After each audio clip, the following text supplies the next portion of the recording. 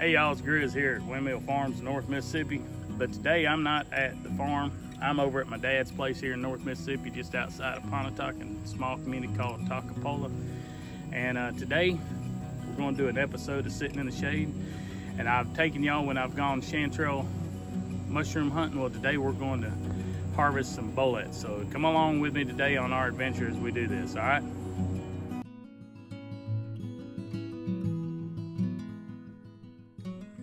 Hey y'all, I know that I said we were going to go hunting some boletes. The reason I say that is most of the time you're in the woods hunting mushrooms. Well, the property my dad bought apparently is mushroom heaven when it rains and we get this 98% humidity in North Mississippi. This July, we've actually seen more rain than I think I've ever seen in my life in the month of July. This is almost like a February or March. But anyway, even though we're here to hunt them, I found a unique mushroom today, y'all. Look right down here.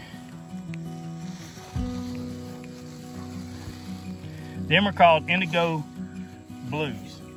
Here's some here in the thing. Here's a big one here. There's another one there. Here's another one right over there. Now, y'all, not only do they eat well, and if you've ever read Dr. Seuss's green eggs and ham, this is one way that you can make green eggs and ham for your kids. Okay, if you come across these blue lactating mushrooms right here, when you add them to eggs, the blue and the yellow makes green, so you can make your kids scrambled green eggs. Okay, but what I'm going to do with them, I'm actually going to try to dye some more wool with them this time. I've got some dried at home. I've been waiting to find some more. I lucked up. I didn't even know these were here. So I'm kind of happy about that. We are going bolete hunting. They're right across over here. We're going to get right to them in a minute. But with that being said, y'all, look what I found right underneath there. A couple big old bolete. Now these are past their prime. If you open these up, see how they're already bug riddled. Hopefully the ones I get across the street are not going to be, but let me collect these and we'll be right back with y'all, all right?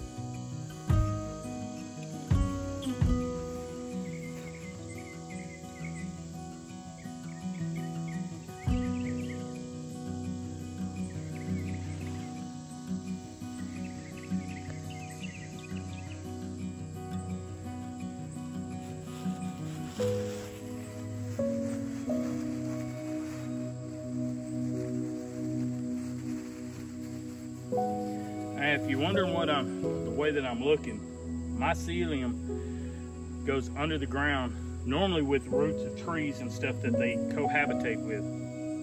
Some mushrooms, not all. Okay, let me get that out of the way. And that's what I'm doing is, normally when you find a cluster of them, look in this general direction, look close in the grass and you'll find them. But, I don't know if the camera will pick this up. That's the reason they're called blue lactating. I take my knife, and see how I cut that, and if you'll give it just a second, see right there, there's already some blue substance coming out of the mushroom right there. See it? I don't know if it's kind of hard to see in there, but it's a lactareous mushroom, which is a lactose producing mushroom, but they're an awesome find.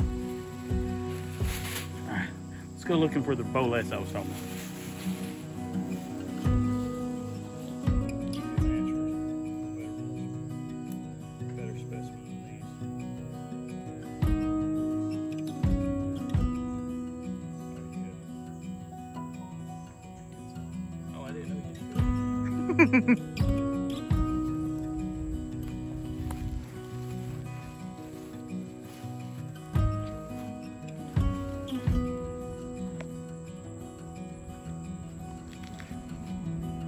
Alright, y'all, when you're harvesting a bolete, the way that you know it's a bolete is when you harvest it and turn it upside down. You see the bottom up looks like a sponge, y'all?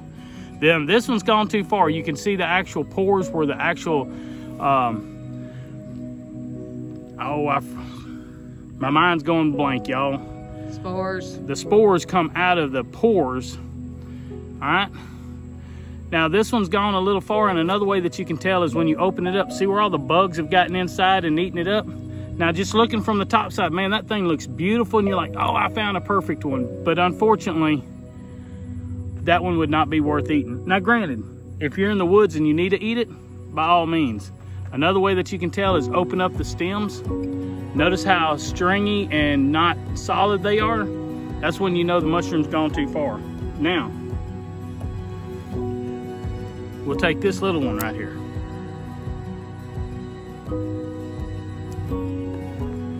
Notice how the inside is a lot more condensed and packed. Notice how the color is. Notice there's no bugs eating in it and stuff. So that tells you that that's a prime bolete mushroom right there, all right? So we're gonna collect some of these. I'm gonna turn them upside down. This one right here is right on the verge, but I can tell right here that it's not been eaten much. It just like any fruit or anything else, you know, we pick stuff off of our fruit trees all the time, and there might be a little wormhole in it. We just cut that out right off of an apple or off a peach, and we use the rest. Well, you can do that here too. If let's actually open this one up real quick, y'all.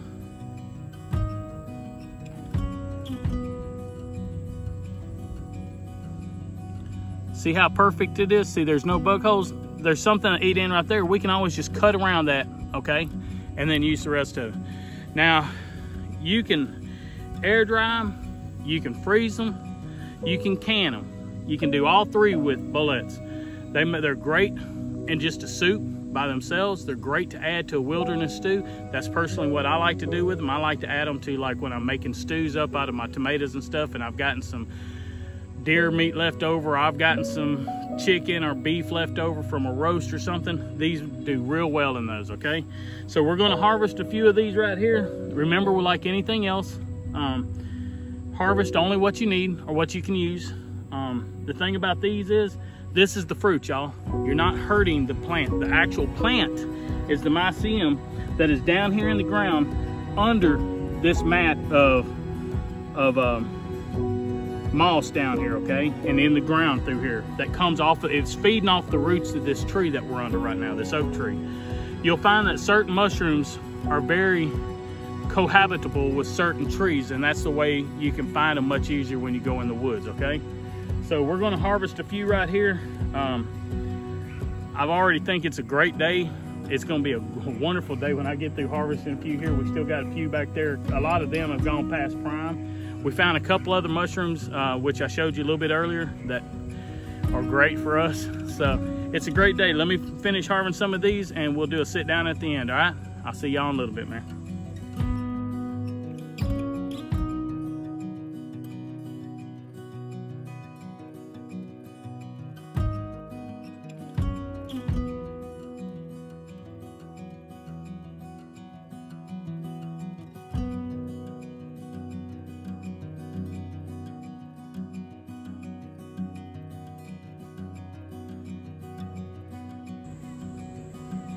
All right, y'all saw us hunting the boletes.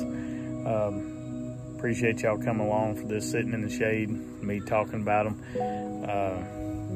Hope you learned a little bit of something. If you did, let me know.